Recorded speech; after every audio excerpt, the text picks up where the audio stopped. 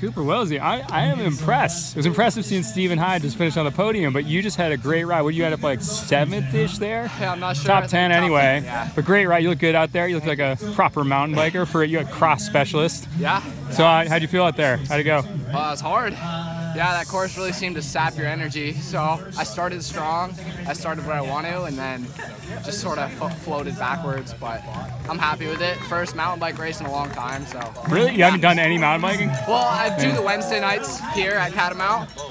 Did one last year. Are you up here now, or yeah, I live in semi-local? I live 15 minutes away. Yeah, but this is my first ever UCI race. So yeah, just stoked. That's even more impressive. So you think you'll do more of this? Maybe next year, yeah, we'll see. This is it for this season wrap, like no Boston Rebellion, no Nationals. No, I don't just even, come this out, isn't even my bike, yeah. One top 10 in the UCI race. Yeah, yeah.